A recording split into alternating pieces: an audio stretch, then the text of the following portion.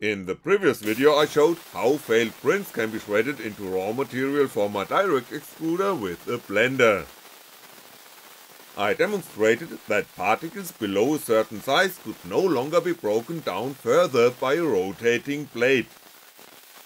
Because of that, industrial pellets could not be processed effectively with a blender.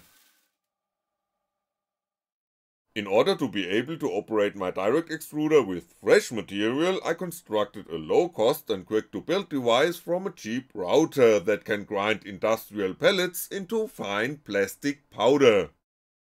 Let's take a look at the inner components of the grinder. These are covered by a tin can that otherwise would have ended in a landfill. The stator consists of spirally arranged 6mm screws. The motor drives a milling tool with 4 blades and a diameter of 50mm, which acts as rotor.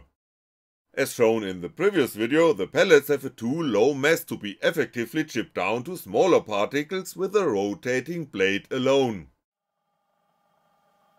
Other processes take place in the grinder.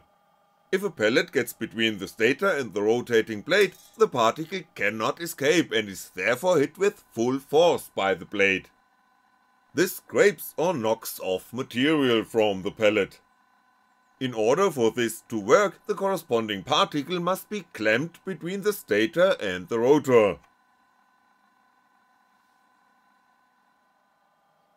If the gap is too large, the particle flies away from the blade just like in the blender without any material being removed. On the other hand, if the gap is too small, no particle can be trapped between the rotor and the stator. This is the reason why the stator screws are arranged in a spiral.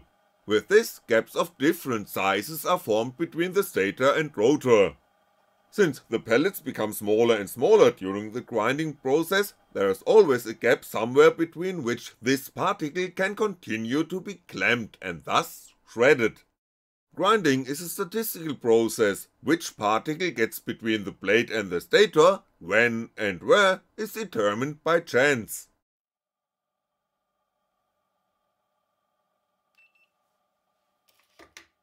As in the blender, heat is introduced into the material to be processed.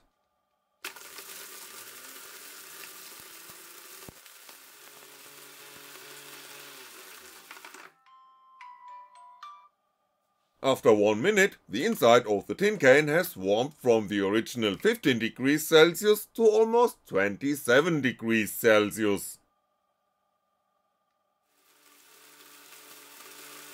Since PLA starts to become soft at 40 degrees Celsius, it makes sense to cool the tin can. In the simplest case, a fan blows on the can, which then only heats the interior to around 23 degrees Celsius after 1 minute. In addition to grinding, heat is also generated by friction between the rotor and the ground material. The dust-like particles in particular dampen the grinding process and generate high frictional heat. To remove the dust from the inside, there is a sieve on the wall. This consists of 1mm holes made with a drill. Since those dust particles are the desired end product, these are directed to a plastic bag. The whole system is dust-proof, at least in principle. The proof of concept prototype seen here still has a few gaps through which dust can escape. Let's put a transparent lid on the can and take a look at the grinding process. You can see that the pellets are flying around wildly. That random movement of the pellets has a cooling effect. The blades do not always hit the same spot on the same particle, instead a new, not quite as warm particle is always ground up next. It should also be noted that the degree of filling has an impact on the degree of grinding. The can should neither be too full nor too empty. especially when there's only a small amount of pellets in the can. So-called dead spots can be seen, which are places where plastic particles accumulate for some time.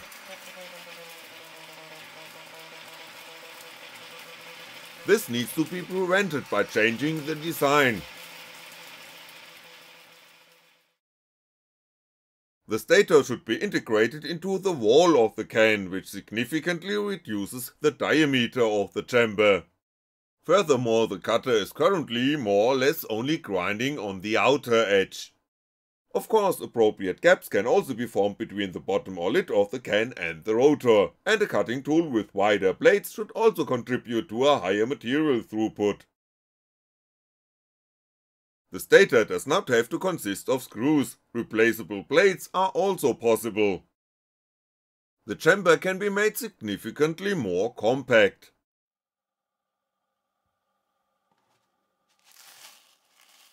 Since ground material is permanently removed via the sieve, fresh granules can also be permanently supplied, in principle with a different lid construction. The grinder is suitable for continuous production of plastic dust. The failed prints pre-shredded in the blender can also be further converted directly without sieving in the grinder into new material for 3D printing. As already said in the previous video, the grinding tool is also mold treated during the grinding process. So let's take a look at a milling tool in New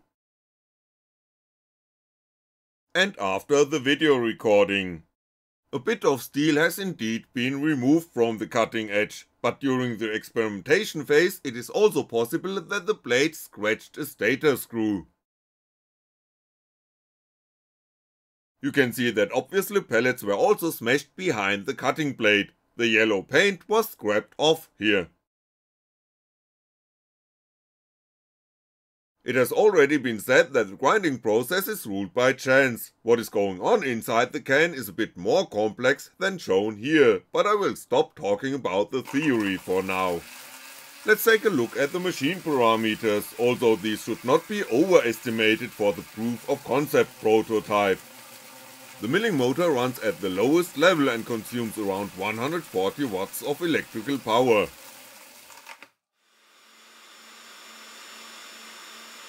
With this setting, the chuck rotates around 13,000 revolutions per minute when idle.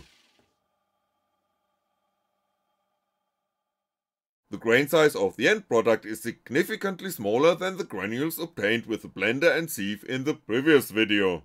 Even though there are still many points that need to be optimized in order to achieve a higher material throughput, in principle the whole thing works and I can obtain raw material for my further research into the direct granules extruder project.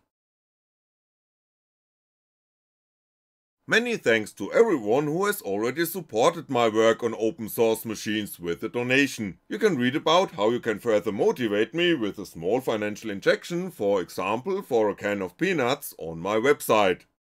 This video was also made possible by a particularly large anonymous individual donation. A special thanks for this. As always, the build instructions for the grinder and further information can be found on my website. Have a click. Thanks for watching and I'll be back.